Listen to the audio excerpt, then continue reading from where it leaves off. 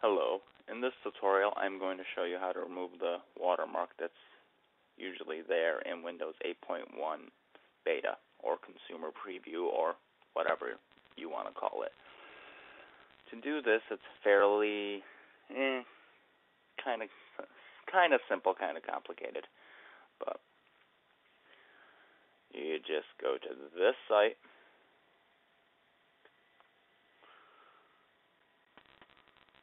Follow these instructions to the letter.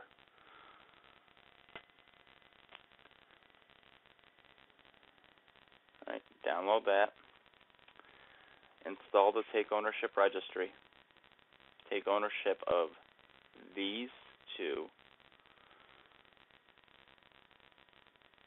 And move the edited files into the destination.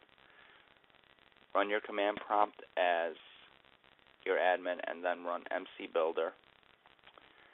Then just do a restart. You don't have to remove Take Ownership unless you want to. I keep it on mine. The issue with Take Ownership, as I have said before, is that you could potentially accidentally delete an important system file. And if you do keep Take Ownership on and accidentally delete something critical to your system and you end up corrupting your machine or breaking it, I am not responsible. All right, thank you. And that will be all for this video. It was fairly short. And also, actually, video's not over.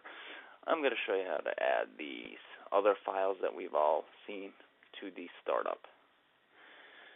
For the Windows 8 gadgets, it's simple. You just open your task manager by hitting CTRL+Shift+Escape. Click the Startup tab, go to Windows, Desktop Gadgets, right-click, and then, enable. Mine says disable because I already enabled it. For the others, you go to your C drive, which I have in my taskbar. Users, go to your username. Before you do this, actually, you have to go into your control panel,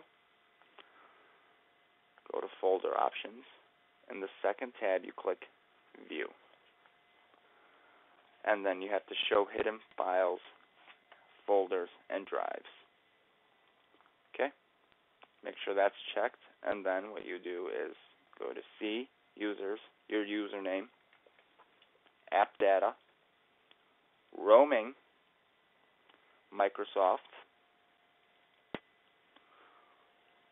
Windows,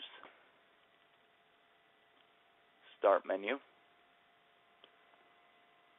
Programs, Startup. And then you just copy the shortcuts, or in the case of WinArrowGlass, I just put the executable there because it's just one simple executable. But what you do is you just copy shortcuts of whatever you want to be added to your startup menu. To your startup when your computer starts.